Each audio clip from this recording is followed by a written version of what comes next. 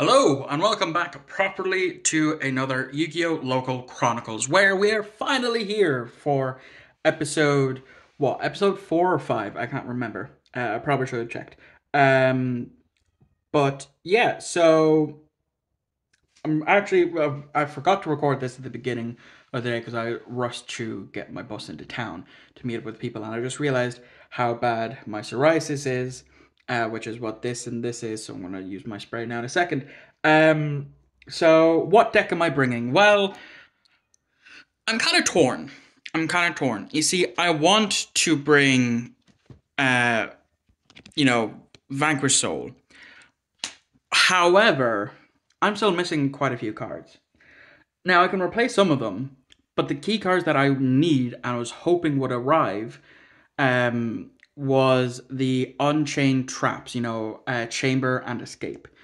Unfortunately, they did not arrive. Now, I probably could get away with it, but then again, at the same time, my Unchained engine would be basically dead without having those.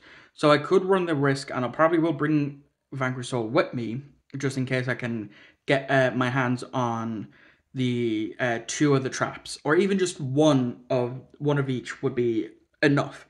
And then I can Frankenstein the deck to be able to play it. If not, then this will probably be the last time I bring Galaxy Eyes with me. Because then, come next week, I should have what I need, most of what I need, for Vanquish Souls to start actually properly bringing it with me. So, yeah, with that being said, enjoy the rest of the vlog.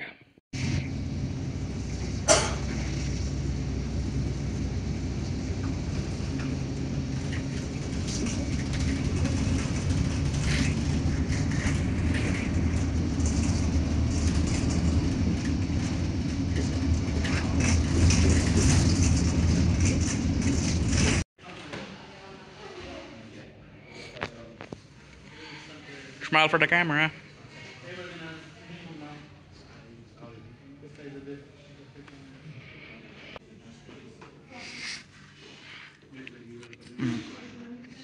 Oh, I've been looking forward to this all fucking day. Okay, it's time to have a look at what I got for entry. I got a Lart Gimmick Puppet Jury Doll, as well as Lart Ultimate Offering, and OTS 25. Let's see what I can get. Someone pick a number between 1 and 10. 5. 7, 8, 12. 7, 3. 7. I said 3 before this guy. Easy, boy. I said 3 before you. You gotta open it right now. I got a fucking fusion tag. He got a fusion tag, lads. Yeah, but you seen me, I was filming. I could have filmed me opening it. You film him open it. Yeah. Fuck that. Do a deck profile after and film them, Well, it is. I mean, I could easily get deck profiles. I have 2 princesses, man. It's fine.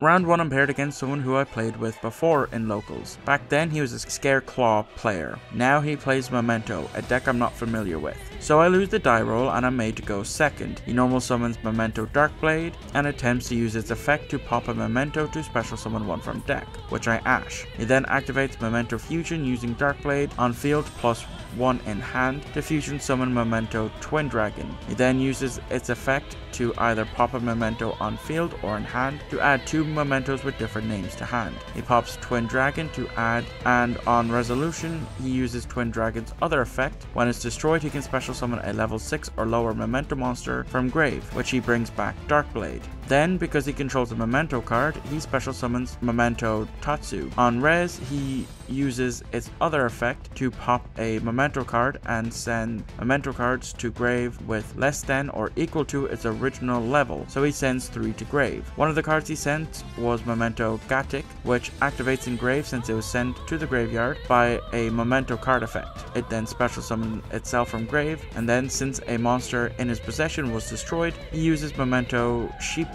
effect to special summon itself. Then he uses its other effect to fusion summon using Memento cards on either on field or in hand. He uses all of the Mementos on field to bring out Creation King. He uses its effect to send Memento cards from either deck or extra deck to grave, sending 1 from extra deck and 2 from deck. He uses Creation King's effect engraved since he sent a different copy from the extra deck, so he banishes it to add a memento card from deck to hand. He adds the field spell and activates it. He then banishes the fusion spell to pop a monster on field to search a spell, so he adds Bone Party to hand. This then triggers his field spell to target Creation King and special summon one memento monster that is a lower level from either hand or graveyard, so he brings back Angwitch, which he then uses her effect to add a memento card from deck to hand, adding Horned Dragon to hand, which he then special summons as he has at least 3 or more mementos in grave. He then links into SP Little Knight and brings back Combined Creation by shuffling 5 memento cards with different names into the deck. He sets one and proceeds to move to end phase, which is when his field spell activates, setting Fracture Dance. So I draw for turn and activate Reinforcements of the Army, searching Photon Trasher to hand. He then use Combined Creation's effect to special summon a memento from grave, bringing back Creation King.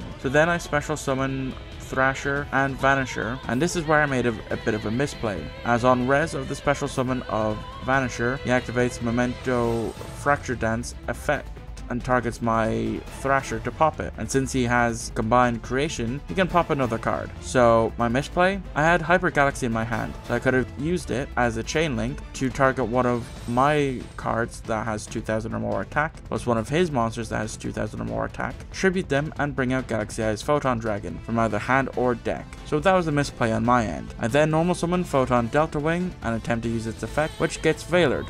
So I set Hyper Galaxy and pass. In the end phase, he uses Creation King's effect to pop itself and my set. He then brings back Horned Dragon and draws for turn. And he enters battle and takes game 1. Game 2 is very quick as I brick very hard. I open Imperm, Galaxy Eyes, Photon Dragon, Photon Sanctuary, Triple Tactics Talent, and cross out Designator. So all I do is set the Imperm, as there wasn't really anything I could do. While yes, I could have actually activated Photon Sanctuary to get out Photon Dragon, I don't think I would have lived a turn. Even if I did, my next draw, which I checked after I scooped, was my second Talents. I only play 2 in my deck. So with that, I'm currently X1.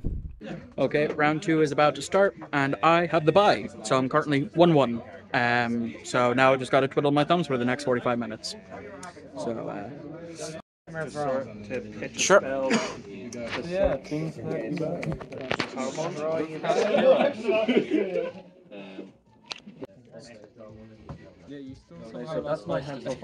Okay, so I'm home now.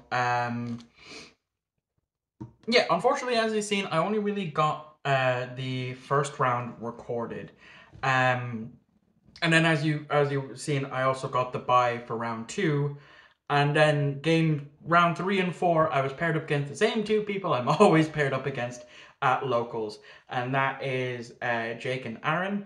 Jake being the White Forest player. I just opened massively unplayable both games to the point where I just had to concede. Now, granted, game 2 I went first and managed to get into Cyber Dragon Infinity, so I had some plays, but he managed to bait out my negations and he Book-a-Mooned it, and all I really had left in hand was Nibiru and Afterglow, so he would have ran over Infinity and took the game 2 anyway, so there's no real point in that. Plus as well, as I was unsiding, I saw that the 3D shifters that I had sided in, as well as my 2 other Nibiru, were unfortunately stacked together at the very bottom of my deck. In case you're wondering what I'm opening, I got a new deck box. So, which is, you know, it's a cool little one. It was €20 for this, because I've been wanting a new deck box. If I can actually learn how to open the actual thing. So I think I just put that out, do that, and so I can, you know, fit my deck and some dice in there, which is good, because the 3 deck boxes I have is this, which is fine, this old Dark Magician one, which holds my gonna be my future deck, and then this one, this very, very old school one, has Ancient Gear. So then round 4, I was paired up against Aaron, who, you know, I have recorded our match, one of our matches before, where he played Let's see, the first time I went up against him, he played Red Dragon Archfiend. The second time I went up against him, he played Tenpai. This time he was playing meta. He was playing Fiendsmith Ubel. And at that point, you know, I just didn't really care. I knew there was jack shit I could do against that. So it was a quick 2-0 concede, unfortunately.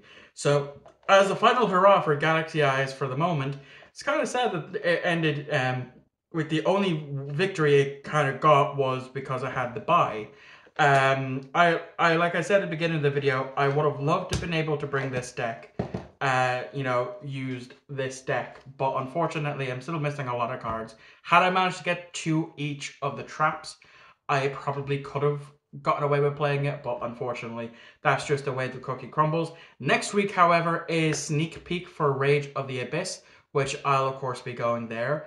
And that will of course be the prize support as well, and maybe a Winamat is happening as well. I'm not 100% sure. All of that is yet to be seen. So I will of course, I should get some of the main cards that I'm waiting for in the post, so I can get away with, you know, not playing Fenrir until I can get my hands on it. And I think that'll be it. It's just as long as I just don't have avoid Fenrir. I should be, I'll be able to play the deck, you know.